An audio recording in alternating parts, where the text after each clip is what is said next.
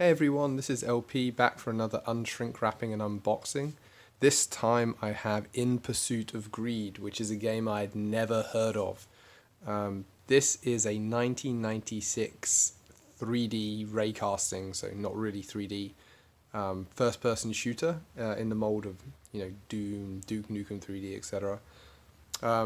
Developed by a development studio I've never heard of called Mindshare Software.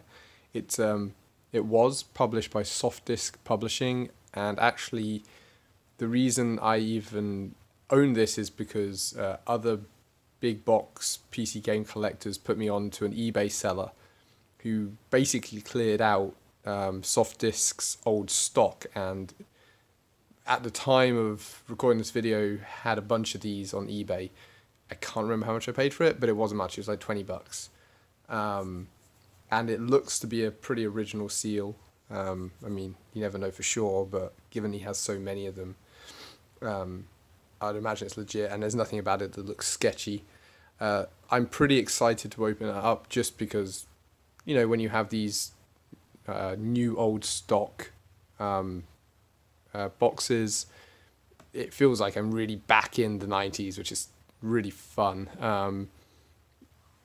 I also feel like the shrink is getting a little tight, so we have some warping happening at the front, and so before we get any serious creasing, I don't think we have any yet, but maybe a little in this corner before that really starts putting the box in, because it is kind of a cheap cardboard.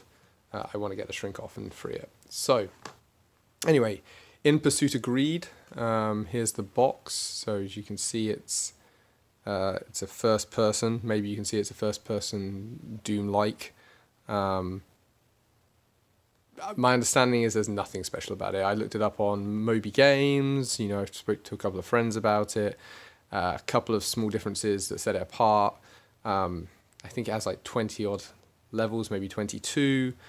The protagonist you play changes as you go through the game, but there's actually, I think you play this bipedal cow, for example, but I don't, at one point, but I don't think there's actually any difference between the different characters, other than their aesthetic. Also, it's excited to tell you right here that random ammunition, health item, and monster generators provide infinite replayability. So it sounds like the level design itself is not randomly generated. This is before roguelike shooters. But they were pretty excited to tell you that they randomized the drops, every time you played. Other things it says there are sloped ceilings, floors, and walls. There are high-resolution, fully rendered sprites, 4 in uppercase times as many pixels as equivalent games. Fully rendered and animated intro and cutscenes, which I'd imagine are hilarious. 5 distinct characters to choose from. Oh, you get to choose them, each with their own individual characteristics and weapons. Now, that makes it sound really cool, but from the little I read online, there's virtually no difference between them in gameplay. On-screen features such as the ASS cam rear view, yes, ASS, heat and motion sensors and rotating map, and there's a multiplayer mode that offers the opportunity for 8 players to go at 10 network levels. Decoy clones, hollow suit, and serial modem play for head-to-head action. So, and there's some blurb up here that I won't bore you with about the story, which I'm sure is amazingly pitiful and ergo amazing. Anyway, so here's my trusty Swiss Army knife. There is a little damage or splitting happening, so I'm going to use that. Here we have the system requirements. I don't know if we can see those, probably not with the glare, but we will require a 486 33 megahertz IBM PC or 100% compatible, 8 megabytes of RAM, mouse driver, DOS 5.0 or better, 26 megabytes, free hard drive space, and a 2-speed CD-ROM. All right, so my old 486 wouldn't have been able to handle this because it only had a 1-speed CD-ROM. So here we go. I'm going to crack it open.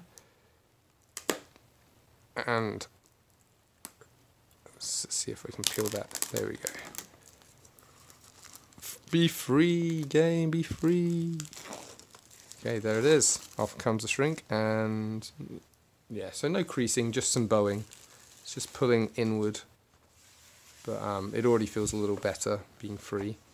It's a nice shape, size box. It's it's a one piece, which is the cheapest, easiest to manufacture, I think. But it's kind of Euro size, even though it's a US box. It's kind of the same size as the games that came out in Europe, which I quite like. I don't need the massive, oversized boxes like Bethesda used to do.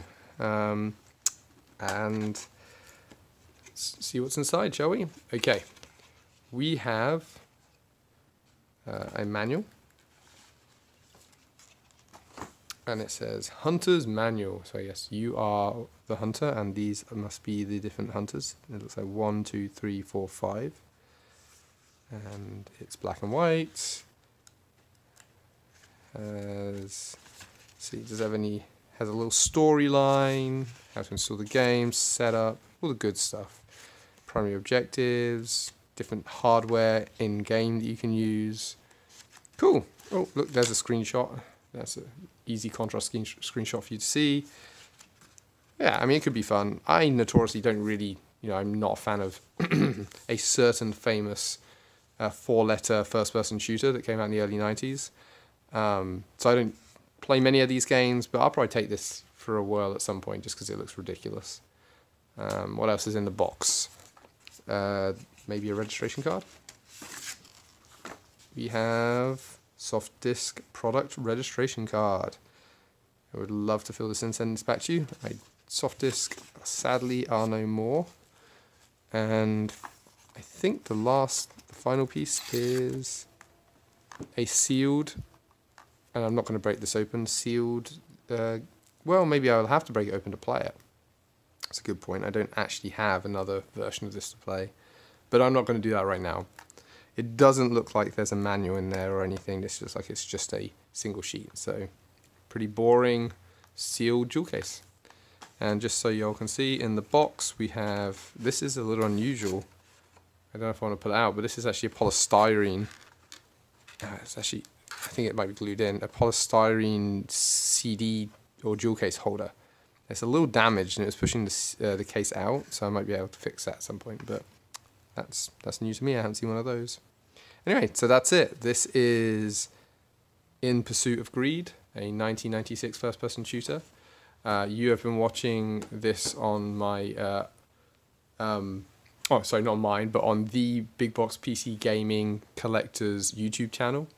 And you can find us on Facebook, and you can find us on Twitter at BBPCGC, and you can follow me personally, LP, at Dancing Crab on Twitter, where I'm sharing various Big Box PC Gaming tweets throughout the week. Okay, well, thanks for watching, and I'll catch you all later.